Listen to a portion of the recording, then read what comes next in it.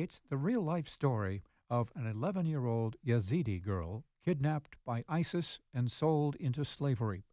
The documentary Dilveen screened in downtown Toronto at the Spaces building on Queen West last night.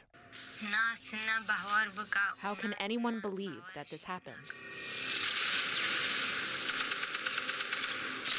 The story is told in the Yazidi language of Kurmanji with English subtitles.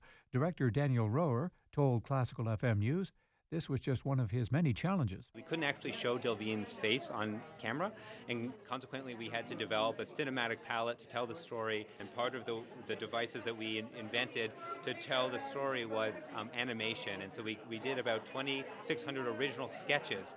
Amazingly, Dilveen and some of her family managed to escape to Canada with the help of the Reverend Majed Shafie's human rights organization, One Free World International. The Canadian government was able to present a system to operate in Kyrgyzstan and to bring them from Kyrgyzstan to Canada a year ago. Dilveen is doing great in Canada. She's learning English. She's going to school. She's a 15-year-old hero. For more information on the documentary, go online to loudroarproductions.com.